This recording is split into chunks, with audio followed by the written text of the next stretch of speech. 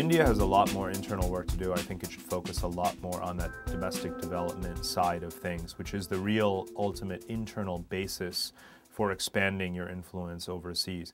Secondly, if it were to compete with China on traditional terms, it would lose. It's not nearly as powerful as China. It would get, quite simply, beat up.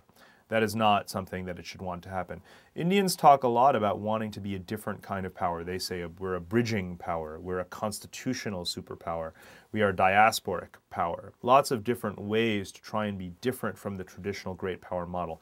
I would like to see India achieve that, and I would even like to be a part of India achieving that. But I don't think that they have a roadmap for doing so. And as someone who follows very closely how they try to use globalization, recruit the diaspora, and use economic leverage internationally to gain prestige, I see a mixed picture of good and bad, positive trends, negative trends. It's a work in progress.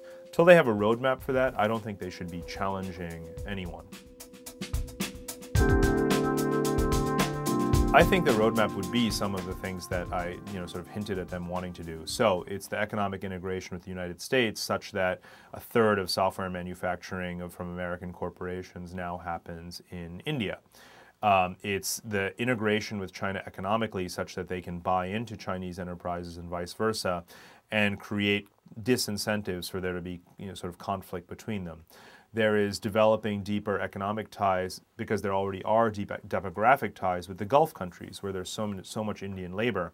So they don't just get energy resources from the Gulf, but they can also project a positive influence in the Gulf countries. For example, when Iraqis or when Indians have voted in Indian elections or the Iraqi election as expatriates in the Gulf, Arabs have scratched their heads and said, I can't believe these people, who they treat very, very poorly, are able to vote in another country and we don't vote in our own country.